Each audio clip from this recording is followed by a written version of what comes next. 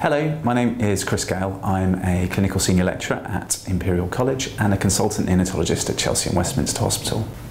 Every year in the United Kingdom, about 5,000 babies are born 10 or more weeks early.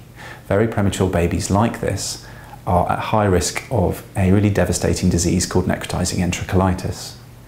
Necrotizing enterocolitis affects the gut of very premature babies and is a very serious disease that in some cases needs surgery and some babies do not survive. We know that this disease is of great concern to parents and it has been voted a key research priority in the area of neonatal research by parents and patients.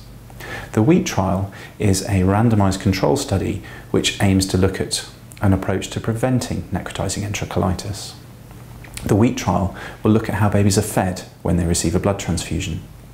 Very premature babies, so those born 10 or more weeks early, spend a long time in neonatal units, and while they're on a neonatal unit, these babies will almost always need a blood transfusion at some point.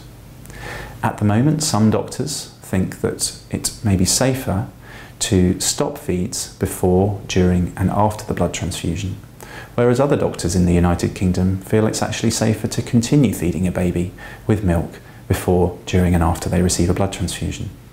At the moment, we just don't know which of these is better and safer for babies. This is what the WHEAT trial will look at trying to work out. The WHEAT trial is a randomised control trial and it will compare both of these different approaches. So it will compare feeding babies, milk feeds, before, during and after they have a blood transfusion, with the other approach, which is pausing the feeds for 4 hours before, during and after a baby receives a blood transfusion. Both of these practices are currently being carried out in the United Kingdom, so we don't think there are any risks involved with being in the WHEAT trial. All the WHEAT trial will be doing will be assigning at random whether a baby is in one of the two arms, pause or continue feeds. And this means that every baby that takes part in the WHEAT trial will have an equal chance of being in either the pause feeds or continue feeds arm. The WHEAT trial is aiming to be as simple and easy to take part in as we can, and this means we're applying a new approach to taking consent from parents called opt-out consent.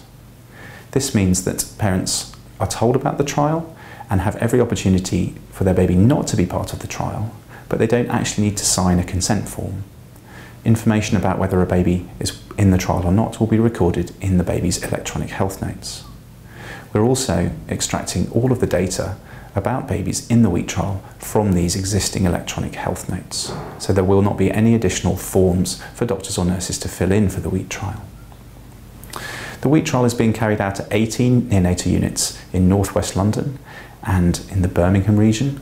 All babies less than 30 weeks gestation at birth will be assigned to either have feeds paused or continued, and this approach will be followed until a baby gets to 35 weeks gestational age.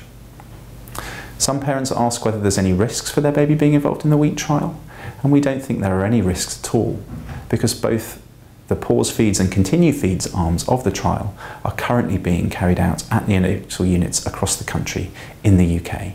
So all babies born in the UK will have one of these two treatments anyway. The only difference in the WHEAT trial is that the babies will have one of these treatments assigned at random. Another thing parents sometimes ask is about whether their baby will feel hungry when they have a blood transfusion.